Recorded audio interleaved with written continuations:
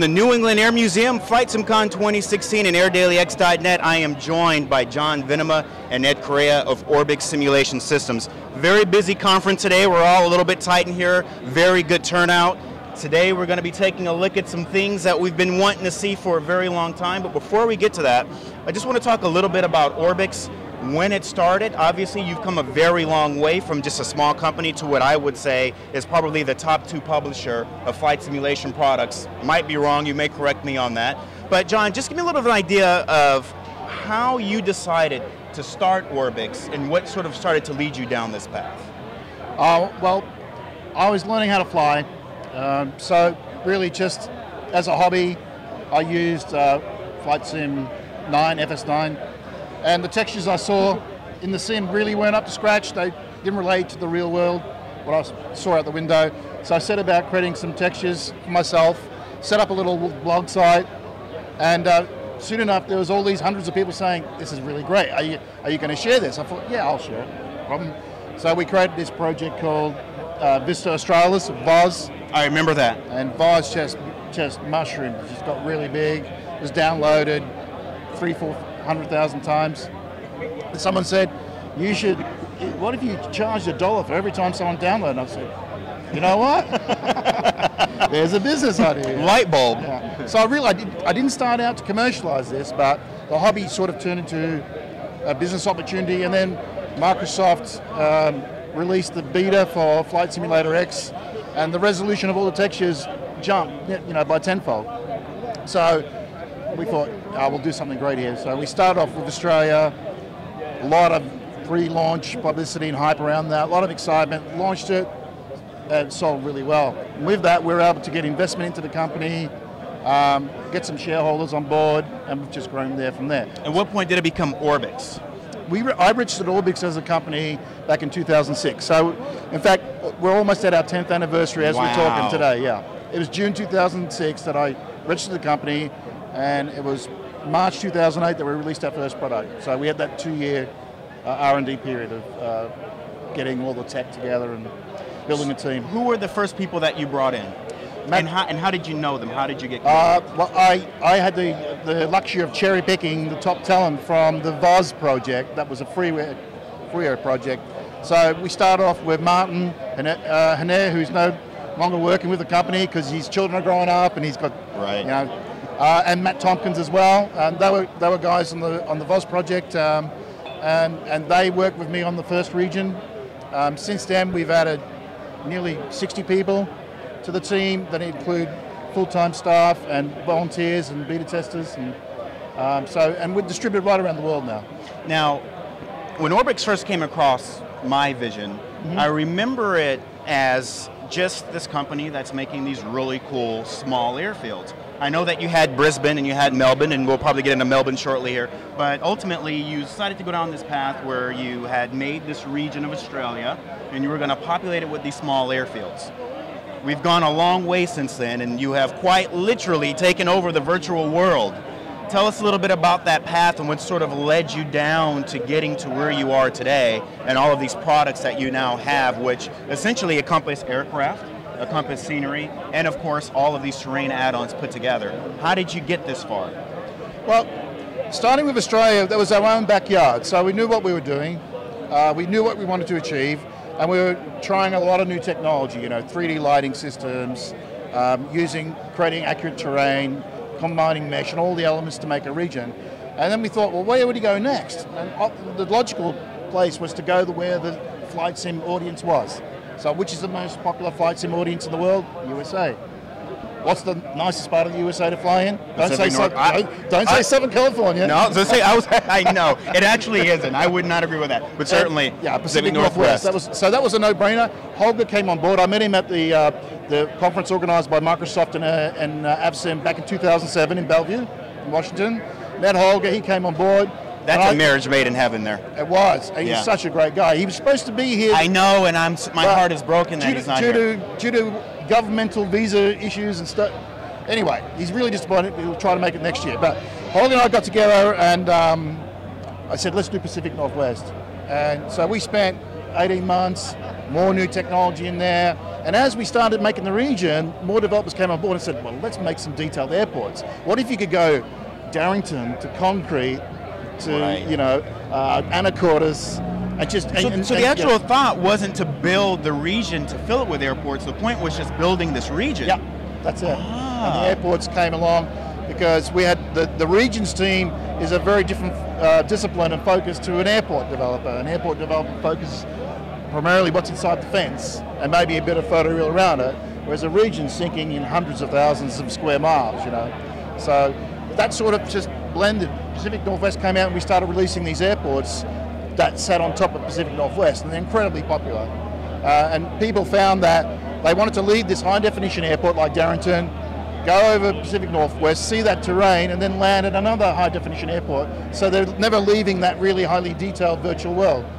So that's what we're trying to create, is the ability just to have that sense of immersion from the time you take off and to the time you land to a different destination. Absolutely. Yeah. Now, we talked a little bit about what you guys put into researching new things. Give us an idea in terms of the capital that went into, the investment that went into research, because Orbx has essentially created a lot of new technologies that other developers are just now starting to kind of get on board with, like people flow. Yeah. In the beginning, a lot of people were probably saying, I don't need to see people in a swimming pool or cooking a barbecue, I'm here to fly. Yeah. But now, people look for these sorts of things when they fly now.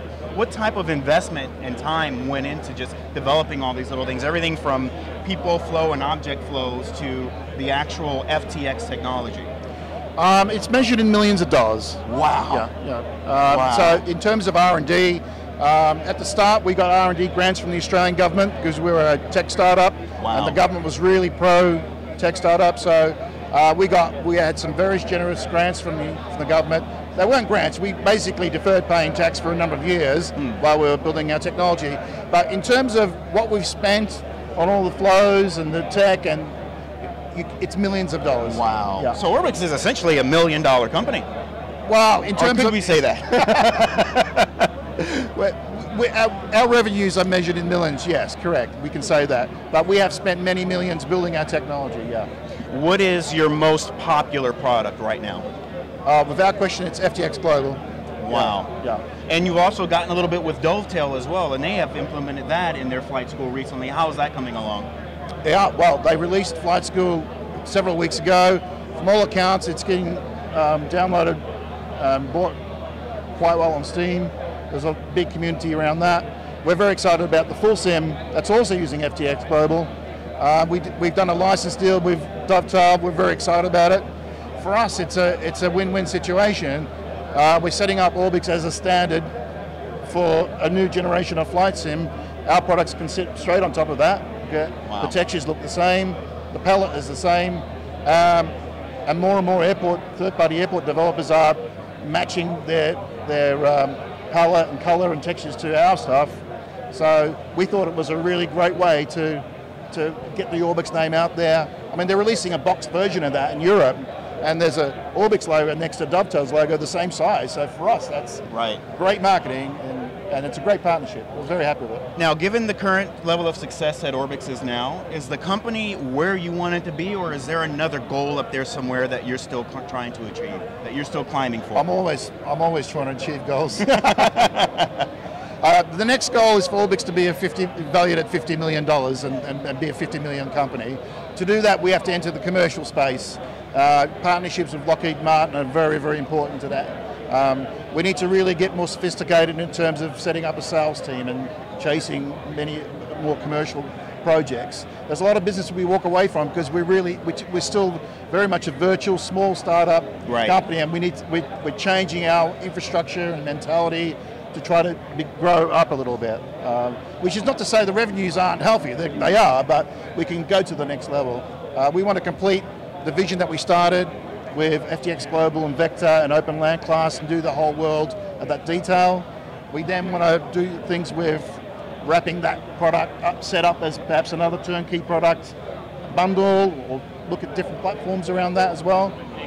Lots of stuff. We've got about 27 projects in development right now. Wow. Just for the rest of this year and into next year. So what do we typically do a year? We release about 40 products a year now. Yeah, so. Yeah. All right, let's shift gears here a little bit. Yes, it is time. Ed. Yes. Everyone knows your name. We They see do. you all the time. We know that you are a scenery developer. You have put out Carlos, help me out, I'm sorry. San Carlos, thank you very much. And I didn't know that you were a developer because you had released things before in the past as well. Remind me what else you've released for Orbx. For Orbx, I've done the Wollongong, Australian Airport. And then prior to that was mainly just freeway stuff with the Aussie X guys. So, yeah. So we know that you're important.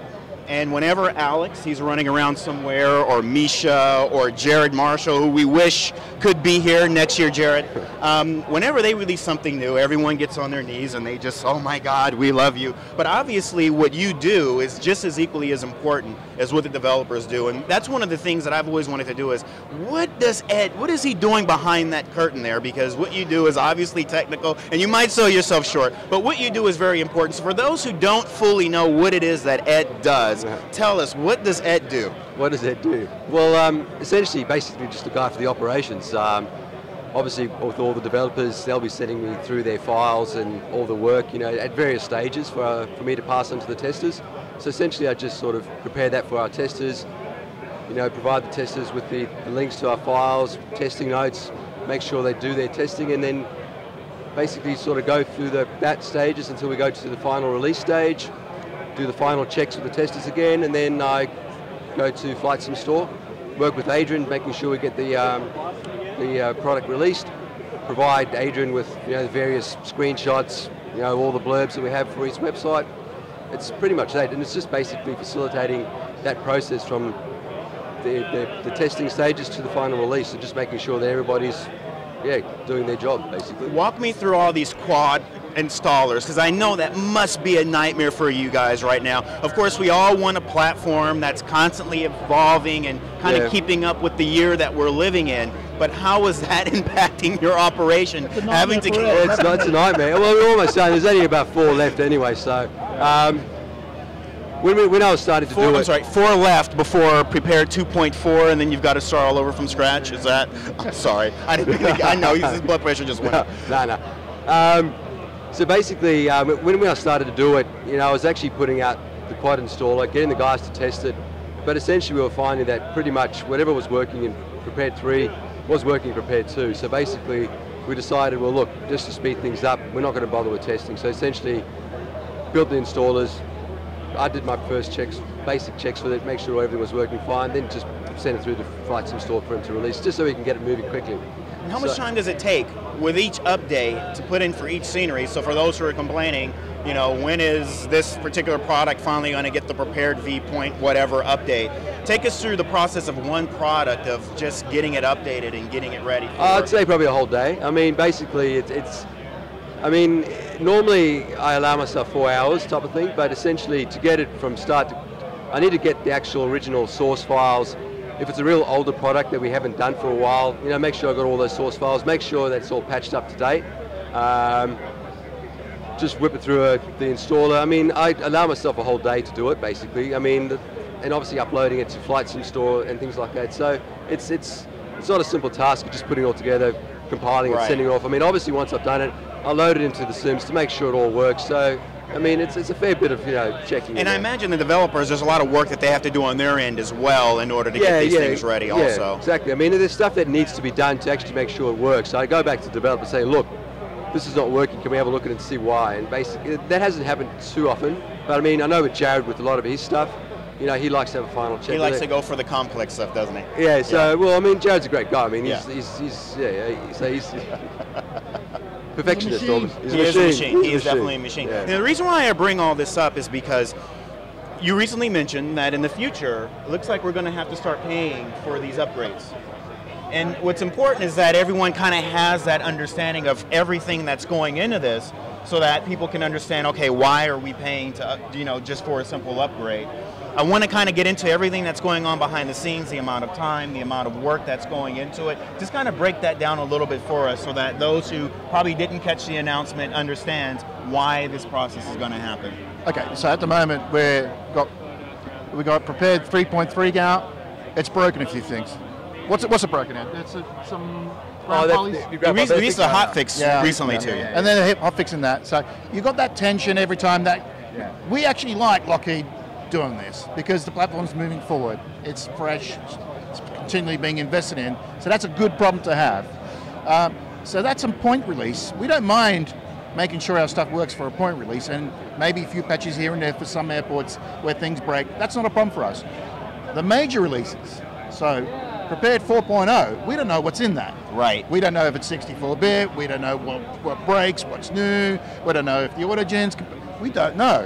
And moving from 2 to 3 has cost us in excess of $100,000, wow. which we have given to our community at no cost. We've not asked them 1 cent for that, but I've got to hire developers that support existing airports, check compatibility, to recompile stuff, polygons, autogens, stuff like that, breaks. So that costs money. Right. So Ed and I had a discussion, said, you know, at some point we've got to draw a line in the sand and just charge a nominal fee. If there's a major 4.0 and 5.0, charge a nominal fee. Now the overwhelming feedback we got from customers was, that's cool. Yeah. And it certainly seems fair enough. Yeah. All right.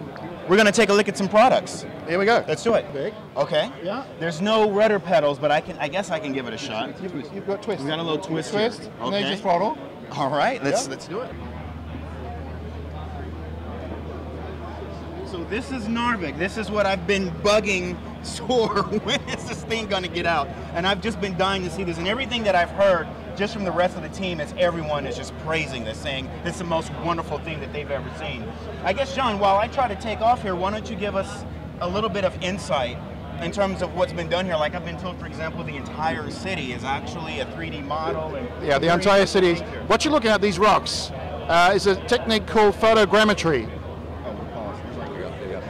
And photogrammetry is taking hundreds and hundreds of photos and stitching it together to this insanely sized texture that Tor has painstakingly been there and taken these photos, and that's why you're seeing such depth in the textures. I think you're in slew mode. Slew mode. I was like, what's going on there? Okay. Let's get back over here to the rocks. And is it the Y key? Yeah, the Y key. There we go. There we go. That's there it. We go. Now what's that? Okay. Okay. So the whole airport and city here was one 3D model. Tor was inspired by Russ White's Ketchikan in Alaska, which uses a similar technique, and he set out to learn from that and improve on that. We think he's definitely cracked it with this. Oh wow, those rocks are the most realistic thing I think I've ever seen in Flight Simulator. That is incredible. What you should do, John Gray, if you follow the coastline, just go over this ridge down to the coast, follow the coast down this way? Yeah, follow the coastline all the way down to the left, and you'll see some container ships, and you'll come across the city, which is just amazing to... Do I turn left here at the end of the threshold, or go all the way down this way? No, left at the threshold, you'll see these ships and the port. Oh, it's a little weird. It's been such a long time since I've used a twist rudder.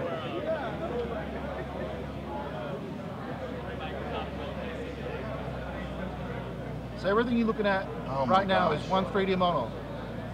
We're running this in 4K on a 4K monitor. All sliders maxed out, and it's just smooth as silk. Oh my gosh, this is smooth as silk. Yeah. And by the way, I should mention this is a Jetline system.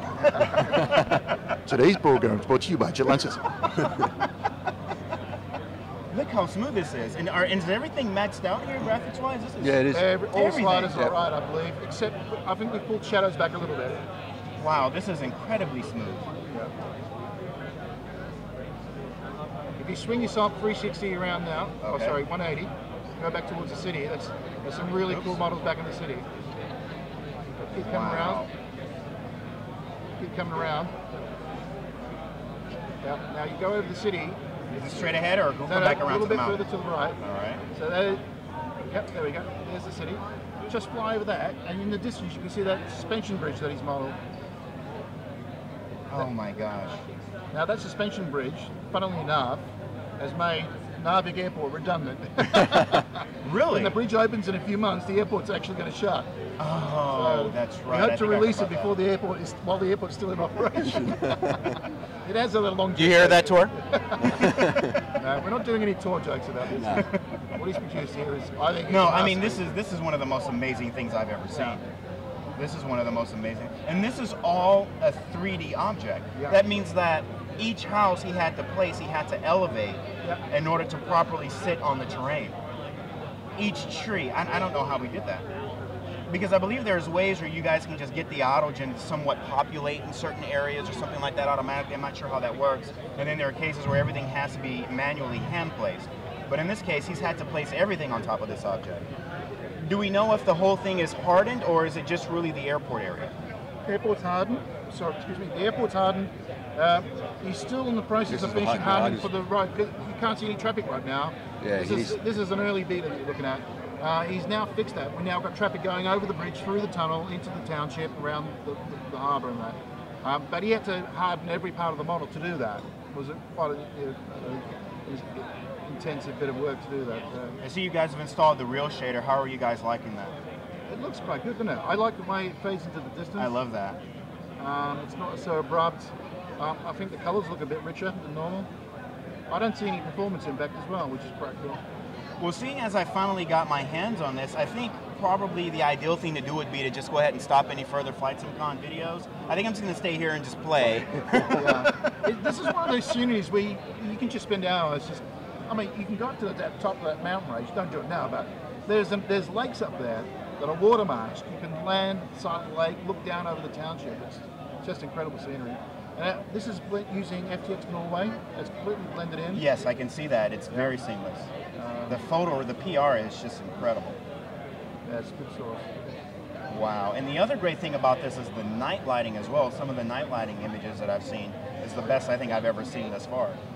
My big thing for Tor, if he was here, is what I would ask him, and maybe you guys can answer the question in his stead. Is this the first project that he's done? Because I don't know of anything else that he's done before.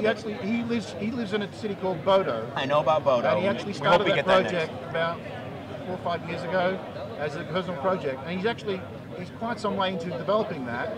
That was the first thing he did, but when I contacted him some years back, he started on this as well. So this is his first project that he's worked through to completion.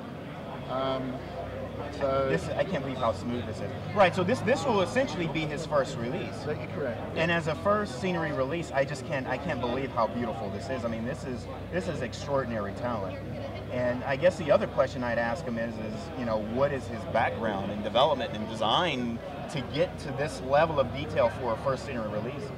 This is just incredible. Now, naturally, obviously, he's probably hit bumps along the road because it's been in development for quite some time. But I guess you learned quite a bit as you go through the development process. And he has learned a bunch from the team as well. Yeah, since joining up, he has got regular conversations with a lot of the guys in the team. They share ideas and techniques, and he's learned a lot since joining our team. And we're obviously impressed with the stuff that he's devised here for this airport. So it's a two-way street. I love, look at that, the runway approach lighting. This is fantastic. Well, I will say this. Regardless of how much longer it takes, it's going to be so much well worth the wait. I mean, this is just incredible. It's extremely smooth. All the textures. I'm almost doing a review, and this is not even. Yeah. I think I'm going to go ahead and put the helicopter down here. Yeah. Now, do you guys have anything else you'd like to show off? We can show you Melbourne International version 3 early beta. Yep. Want to see that? Let's take a look. Let's put this down here if I can without crashing. What about you? You want to drive that, Ed? We're in slew mode. We've got a flight save. Just pull it up and. There she is. So swap seats. All right. And now this is Turbulent Designs who's enhancing this. Yeah. And the guys from Turbulent have come quite a long way as well. They started off doing a few airships for Orbx, and now it seems like they're starting to get into some bigger projects. They are indeed. They're some of the most talented developers that I know. Russ White joined the team. I know, incredible. That's a major coup. Yeah. He's such a talent, that guy. Greg and Russ and James, great guys, great texture work. Their texture work's fantastic. So we're really happy with the products they've made for us under a contract. I'm encouraging them to start publishing in their own right. I really want them to set up. Yeah, they definitely have the talent. Be turbulent, not just under the shadow of Orbx. They've got the talent to do that. And I meet with these guys almost weekly. And that's amazing that you're encouraging them to do that, because in your shoes, I'd be like, you know what, just develop for me. But that's incredible that you're encouraging them to kind of branch out on their own as well. I mean, whatever they do, I can tell you though that the talent is just is remarkable, and it's increasing with every product that they release. All right, if you want to slow down to what you're looking at here is Melbourne International with, ta-da, a ground poly. And it's the mother of all ground polys. It's beautifully detailed. Wow, look at that. No more blurry textures. It's right up, bang up to date with what's actually there. You can see in the distance there, if you move, we've got the brand new control tower. Is this new fresh PR here? No, that's pretty crisp. Yeah, it is. Yeah. So there's a brand new control tower that's in there. There's a funny story. The old tower was going to be demolished, but it's classified by the National Trust. They couldn't take it down. Oh wow! So it stays. So it stays. So new and old tower in the same place. What else we got? We've got the new Terminal 4, Ed. Yep. Terminal 4's there. Oh, they've already completed it. Yeah, Terminal 4's complete. Wow, they move fast. So as you can see, we're slewing quite fast. Right. Beautiful ground poly. Everything stays crisp. This is the main thing that people want to see with this airport. Was just a really comprehensive, crisp, clear ground poly, and we finally achieved that. The boys at Turbulent done a fantastic job with that. No kidding. That is absolutely fantastic. So this is, we're not in beta with this yet. There's still a bunch of stuff to do. There's AutoGen to be completed. They still have to do the transit area behind T4. There's a new transit hub and a multi-car garage. And have you worked out how the upgrade process is going to work for the current owners of the scenery? Yeah, it's for the first, I believe, 30 days. We're offering this at $9.99 upgrade for anybody who's got any previous version of it. Yeah, they'll snap that up quickly, probably in the first day, and crash the server at FlightSim store. YMML is our best-selling airport ever in the history of the company. We've sold crazy numbers at this airport. And I think it's because it's one of these iconic bits and pieces airport that has evolved over, I think it's nearly 40 years old now, or over, and so yeah, it's got a lot of character to it. Wow, really those ground textures are crispy. Those runway textures. Are these new runway textures here? No, that's still Russ and Air's runway work. So what they're really doing is integrating the existing poly that was there for the runway. Yeah. With brand new ground poly for all the aprons. Very lovely. So you can see here now it's slewing at speed. Everything stays crisp. It does. It's not changing at all. It's like a whole new. Yeah. Oh yeah, you can see the scene. Yeah, you can see in the background. So we're pretty excited about that. So that that should be out within a month. We'll spend some time doing a lot of testing. There's a lot of performance improvements to it, obviously, because Russ Lynn has been reworking a lot of the models that are there. Right. It's come together beautifully. Because that'll be the first question people will have is how has the code itself been adjusted to run easier on their systems? Yeah, there's a lot of work being done. So really pleased with that. Now, what else we can show you is FTX Germany North. Let's take a look at that. Yep. Because I think there may be one or two fans in Germany that like flight simulation. You think? There might be one or two. And I think they're both here. Over the city of Munster. What you're going to look at here is a very early beta, right? So there's going to be warts in this. We're looking at probably a 2-month release window before this is out. So, but it's the city of Munster. You're looking at, this is entirely constructed out of Land Class and AutoGen. You're looking at any photoreal. Wow. A whole new set of textures that depict German agriculture, wetlands. There's a whole bunch of new tech that for the first time in regions where we have, so here we go. Now, ultimately, will this be basically the level that we'll expect in every German city, or are some cities a little bit more enhanced than others? You can expect this for the entire country, in 2 halves. So Germany North first and then Germany South after that. So if you get some elevation,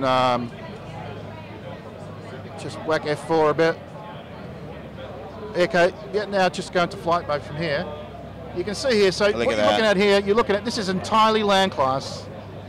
So the level of annotation of those buildings is just something to behold. It's beautiful work. You're seeing brand new agricultural textures. You're seeing forests depicted exactly as they are, all the waterways. All the all the coastal areas in the north of Germany have got sandbars and mud flats in the water textures itself. So with P3D, you could do submarine type of see the ocean floor depicted. You know, and my biggest question when it comes to FTX and how on earth do you guys get all of this data to populate entire countries? I mean, how does that work for all the roads to be in the right place, all the waters in the right place, farmland, cities, trees? Even on here you can see, because you said there was no photoreal, right? No. But you can still see here the way all the buildings are, or the way they're all lined up. I mean, how do you get all that data and then recreate it virtually? Like, how does that even happen? That's always been something of a mystery to me. I mean, when it comes to, like, for example, like an airport scenery, like we'll take Misha's current project, we already know there's going to be photoreal, he's going to hand place all of his autogen, that's going to be a small area. But this is an entire country. Yeah, well, the quick answer is it's a lot of work. This region, it's been since Sasha Norman came on board to lead the project from Limestone. You know Sasha's work. Yes, I do. It's been nearly 18 months. Oh wow! I didn't actually know you brought him on board. That's good to know. Yeah. So he's project lead for this and Germany South. He's also worked with us on FTX England, Scotland, Wales. I see. So he's got a lot of experience doing all this, processing a lot of this vector type of data. Now, what Holger and Sasha are good at is taking this geographical information, sourcing it from the right government agencies, getting all the permissions to use it, reprocessing, building the elevation mesh, doing all this finessing of water bodies and roadways. And what we're seeing now in Germany is that there are hundreds of thousands of roads with trees lining the roads as they actually are in the real world, because we've got new data about trees. So we're showing roads that have. How does it know? I mean, do they have to write a code for that to happen? It's just because are they literally hand placing? No. Their process is using common GIS tools. Wow. That particular.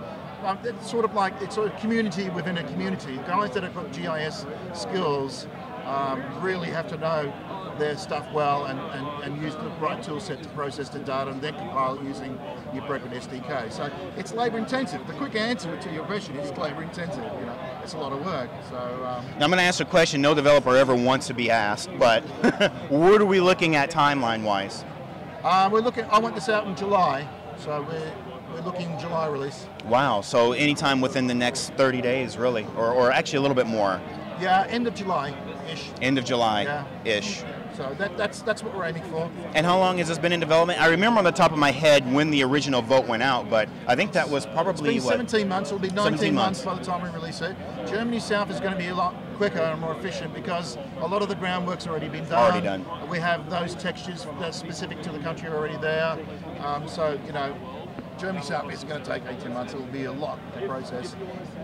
Well, this is incredible. Obviously, John, having that idea in your head all those years ago that you just wanted something a little better, it seems like it's paid off on a grand scale for this flight simulation community. We hope so. We hope so. We have a lot of fun making it. We're always constantly trying to push get new tech in there, try new techniques.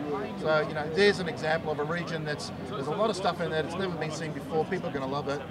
The level of detail down to, you know, polygon land class, and you know, you can see here individual bits of forest are actually like that in their real world place, right? So you're seeing.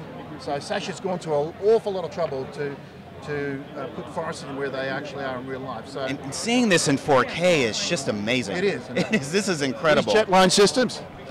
Brought to you by Jetline. Yes. I want to take one home. You would take one of these home. Yeah, brilliant. I want to take one of these home. Absolutely I think this is great. This is incredible. Well, John, Ed, anything else you'd like to show us? Anything else you'd like to? I think there's probably a reveal we can do tomorrow, but let's save it for tomorrow. Yeah, it's pretty exciting news coming up. All right. Okay. So it looks like we will be back tomorrow for another reveal.